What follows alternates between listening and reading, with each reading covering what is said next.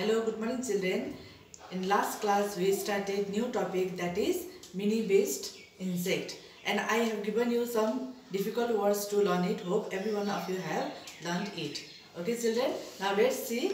These insects are the largest group of animals on the earth. Amongst all the animals, land animals, water animals, birds, among all these animals, these insects, they cover the largest group of animals on earth. Okay, now where do you find these insects? Now we find insects everywhere, like on land, plants, soil, desert, mountain, and in water. In water means you will find insects in pond, river, lake. Okay, now see, we'll see some common names of insects. Okay, some common insects: these grasshoppers, ants, housefly, bees, cockroaches, and butterflies. These are the common insects that we see in our surrounding areas. Okay, now today we are going to learn body of the insect. Here I have drawn a picture of a honey bee. Okay, body parts of a bee. Now let's see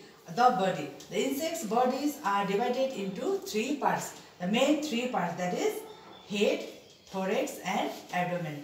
This part is called head, and this middle part it is called thorax, and this lower part or last part is called abdomen. Okay, now from this head, these insects, they have big eyes. Have you seen? So these are eyes, and these are the filler. Okay, and this filler also known as antenna. Okay, and head, this is head. Okay, well, in this head part, so eyes and fillers, they are connected, and in middle part, what are connected? These wings and legs. Okay, this, have you seen? Insects, they have 6 legs. Have you seen?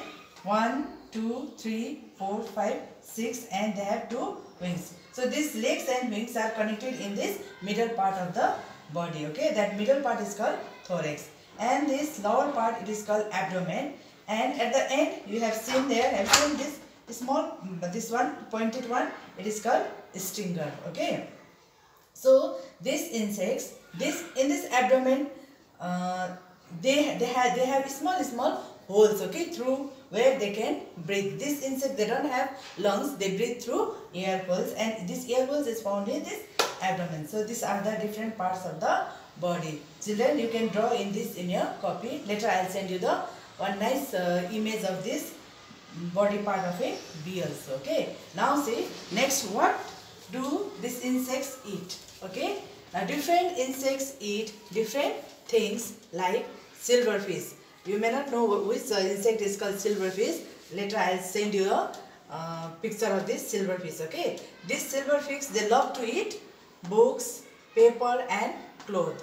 If you go to the library or old books where you never touch that books are always eaten by this silverfish. Okay, and next is butterflies and moth. You all know very well what are butterflies and moth. They love to eat leaves. Okay, next, mosquitoes. You know, they are your friends, isn't it? They especially come in the night and they suck your blood. They love to suck children's blood, especially your blood. Okay, now next is honeybee. You know, honeybee, they love to eat nectar of flowers, and they suck the nectars from the flowers and they make honey. Okay, now next is cockroaches.